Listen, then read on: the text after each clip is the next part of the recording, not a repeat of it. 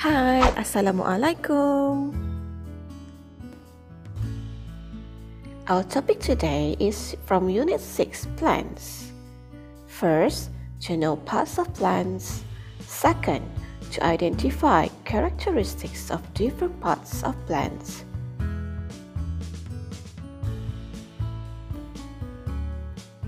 Let's start. State the parts of the plant. Nyatakan bahagian pada tumbuhan. Flower, bunga. Leaf, daun. Stem, batang. And this is root, akar. Now, let's name the parts of this plant. Namakan bahagian pada tumbuhan ini. This is hibiscus plant. Ini pokok bunga raya. This is the leaf, daun. This is the flower, bunga. This is the stem, batang. And this is the root, akar.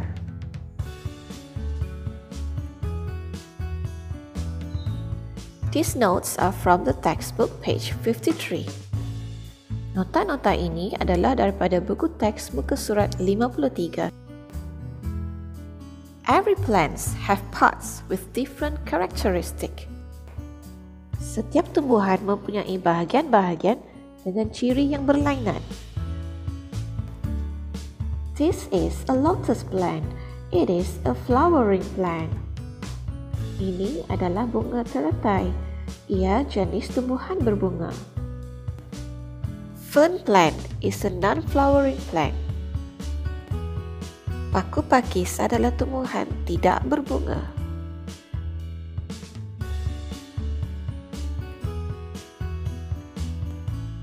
Stem. A durian tree has a woody stem. Pokok durian ialah jenis batang berkayu. Woody stem means the stem is harder than the non-woody stem. A papaya plant has a non-woody stem. Pokok betek pula jenis batang tidak berkayu. These notes are from page 54 of the textbook. Nota ini adalah daripada buku teks muka surat 54. This is the leaf of a rose plant. The leaf has knitted veins. Daun pokok bunga ros jenis urat jejala. A rose plant has taproot. Pokok bunga ros berakar tunjang. Look at the roots. The primary roots grow vertically downwards. Akar induknya tumbuh ke bawah.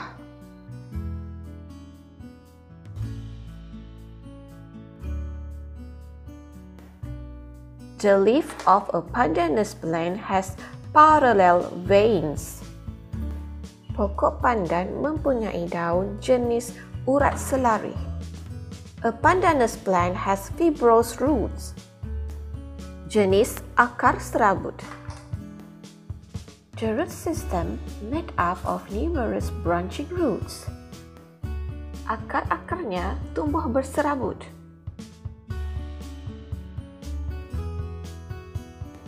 Now, let's identify the characteristics of plants. This is orchid and a snake plant.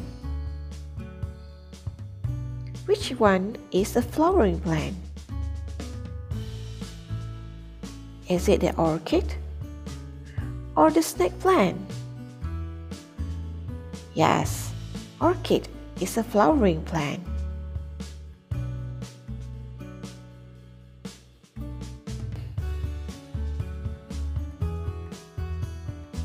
This is banana tree and a coconut tree. Which one is a woody stem? Is it the banana tree or the coconut tree?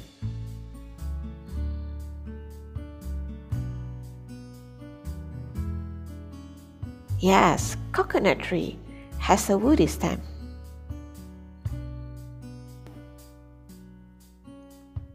Which one have parallel veins types of leaves? Is it the banana tree or the coconut tree? Aha! Both trees have parallel veins types of leaves. Let's identify what type of fruit is it? The carrot and the banana tree. Let's look closer to the carrot and to the banana tree. Yes, correct. Banana tree have fibrous root, while carrot have sap root.